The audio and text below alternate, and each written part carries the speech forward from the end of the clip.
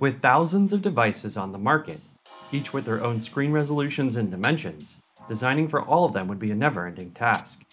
Instead, we want our designs to be flexible and responsive so that they can adapt across these screens. When designing, we position frames and objects within a top-level frame, which are frames added directly to the canvas and represent the screen dimensions of the specific device we are designing for. Anything positioned within a frame is called a child object and can be constrained to the edges of their containing frame, called the parent frame. Once constrained, they'll maintain a set distance or proportion from the parent frame's boundaries. Figma displays these constraints as a dashed line extending from the bounding box. Let's test out these mechanics.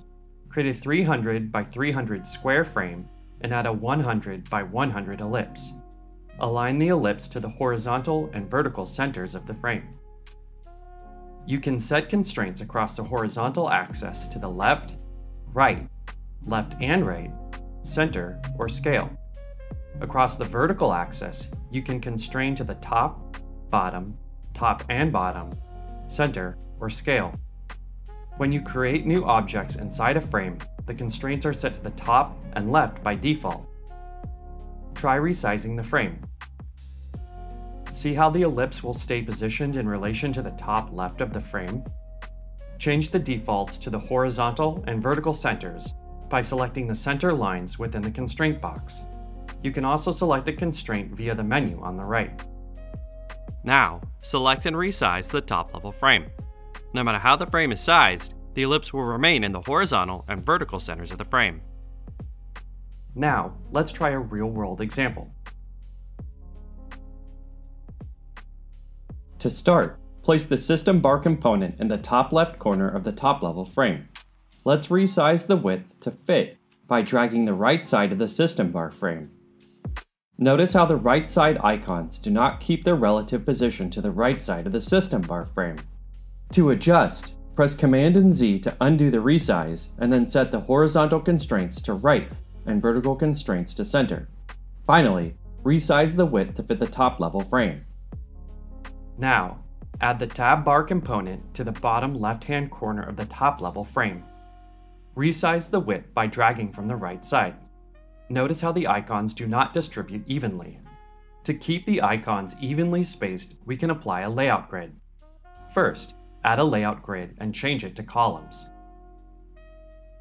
Constraints only work for columns and rows that are also set to stretch, not grids. Change the count to 3 for our 3 icons. Adjust the margins to 16 and the gutter to 32. Finally, switch the vertical and horizontal constraints to center for all icons. Now, when we resize the tab bar frame, the icons will stay evenly distributed.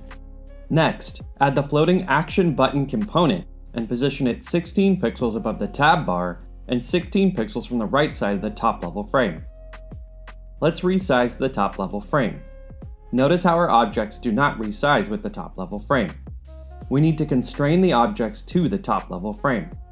For the system bar component, set the horizontal constraints to the left and right, and the vertical constraint to the top.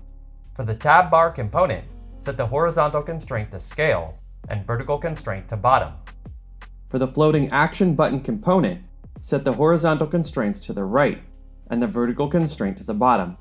Now, when we resize the top-level frame, everything will automatically adjust. Finally, add the app bar component underneath the system bar aligned to the left side. Let's add some new text. We want our text to wrap when it hits a specific width. Change the text wrapping to fixed size and adjust the bounding box to 128. Change the horizontal constraints to left and right and vertical constraint to center. Now, the app bar text will expand as the bar expands. With these methods of using constraints, you can create flexible and responsive designs that can adapt across different screens. These screens can be found as frames in the design panel.